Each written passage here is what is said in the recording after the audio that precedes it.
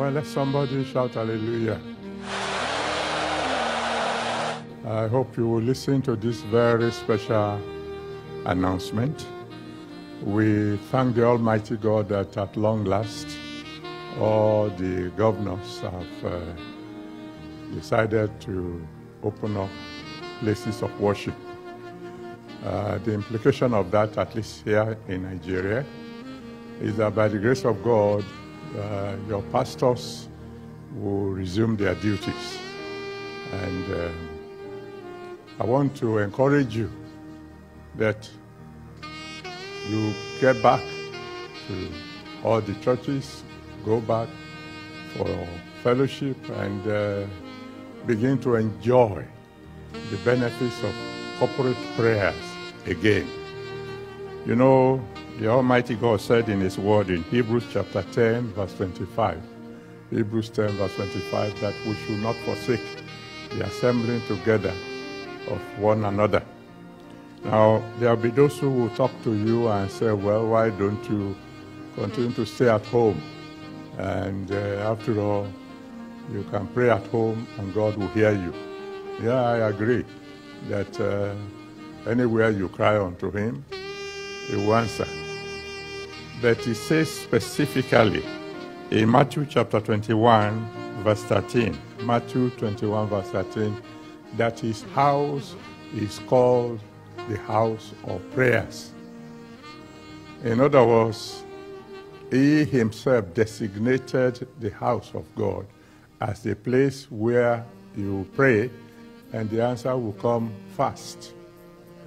That's the reason why you find David saying in Psalm 122 verse 1, Psalm 122 verse 1, he said, I was glad when they say unto me, let's go into the house of the Lord. Because he knows that in the house of the Lord, when you get into His house, you will be in His presence, and in His presence there is a fullness of joy. When you go to the house of the Lord, you go to the house of the great physician. And you can guarantee that when you cry unto Him for healing, He will be there to make you whole. When you go to the house of the Lord, you can be sure you are going to the house of the one who is called the all-sufficient God. Genesis chapter 17, verse 1. And so you go to the house of the Lord and you can be sure that all your needs will be met. Then you go to the house of the Lord and you enjoy, like I said earlier on, the power, the results of corporate praying. If you go through the scriptures, you will find, for example, in Acts of the Apostles chapter 2, from verse 1 to 4, Acts chapter 2 from verse 1 to 4, that when they were in one accord and they prayed together, there was an earthquake kind of shaking in the house. You will notice again, if you go further to Acts of the Apostles chapter 4, verse 31, Acts 4, verse 31, that when they gathered again together to pray, another shaking took place. You go through the rest of the scriptures, you will find that, yes, you could pray as individuals, but if you really want earth-shaking experience that will come from corporate anointing, you will need to be together in the house of the Lord. And the reason I'm explaining that to you is this. You see, because the lockdown is over in Nigeria, glory be to God, but I still have many children in countries all over the world. I'm sure you know, by the grace of God, we are in more than 190 nations.